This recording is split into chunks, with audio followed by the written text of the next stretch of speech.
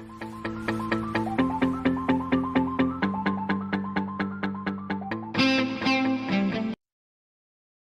everyone and welcome back to Shanahan Militaria.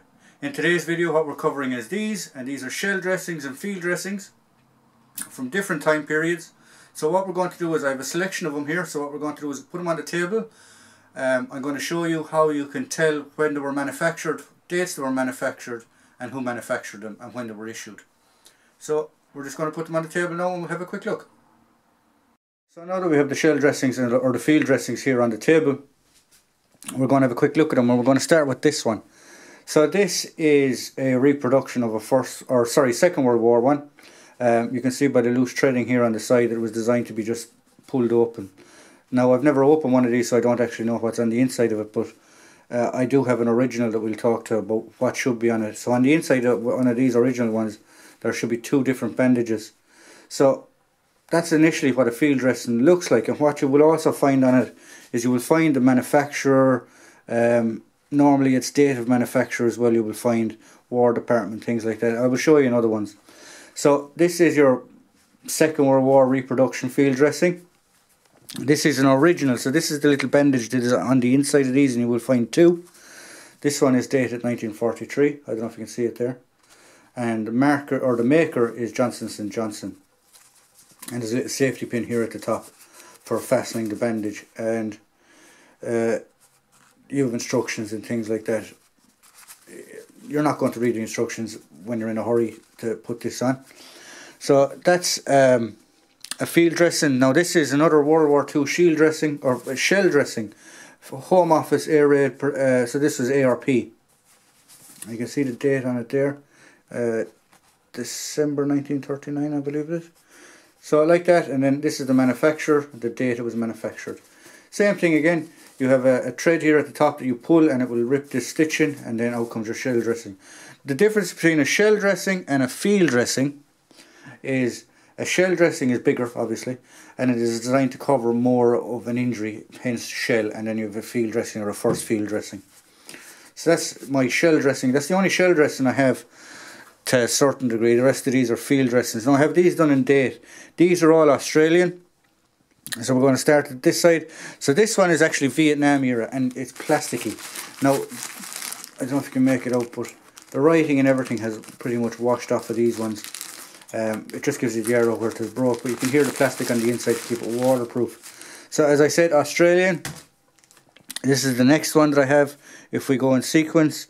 So this one is, there's the expiry date on it there, well, expiry, whatever you want to call it, 2010 to 2012, Australian. Again, you can tell that by the crow's foot, or the arrowhead, depending on whatever way you want to say it. Manufacturer as well, so that's an Australian one. Now, the difference between the more modern ones and these, the actual bags themselves can be used, because they're heavier and they're actually waterproof. Is when you open up the whole bag, you open it flat like a piece of paper, and if you have a sucking chest wound, you put that on the hole pretty much, and then you wrap the bandage around it to try and stop that vacuum. So that's an I don't know if people are told that about field dressings, that the covers actually can be used as well. So as I said, so this one is 2012. This is another Australian one again. As you can tell, you have the crow's foot here on top, or the arrowhead, broadhead, whichever you want to call it. Manufacturer, and the date is there, February 1980 or 93, February 93, lot number. So that's another Australian one. Now these ones are British, and they're both made by the same manufacturer. The only difference is when this one was vacuum packed, obviously the vacuum was wrong in it, or something happened, and this one, the seal was done properly.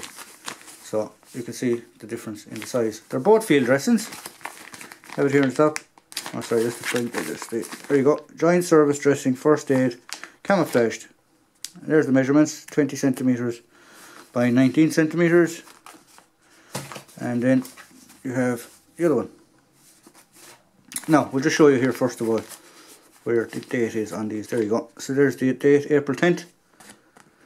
Now field dressings are different when it comes to the modern era ones, whereas you're issued one of these now and you're issued what is called a cat tourniquet. I don't have a cat tourniquet now at the minute, but a cat tourniquet is just a black strap pretty much with what they call a ratchet bar in the middle of it, and when you put it over the casualty, if they have a bleed, you put on the ratchet strap, or you put on the strap, you tighten it down as quick as you can, you use the ratchet strap to close it off, and then wherever there's still blood coming out, you pack it with one of these then.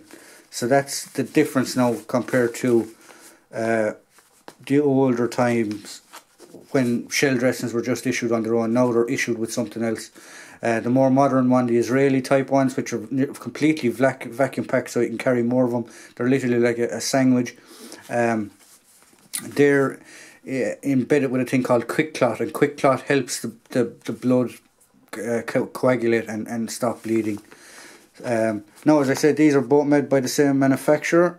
So you have Frank and Saint there, and on this one, you have it there as well. So they're both the same manufacturer. The Irish Army were issued these also, as well as the British Army. As I said, these ones are Australian, and then these are Second World War. So the idea of showing you this video was just for yourself, for your collection, just a nice little shelf filler or pocket filler or something like that. So if you like what we provide here at Shanahan Militaria, please like, please subscribe, please tune in for the next video. And if you would like to get in contact with the channel, don't forget that the email will be on top of the description of the video. Thank you.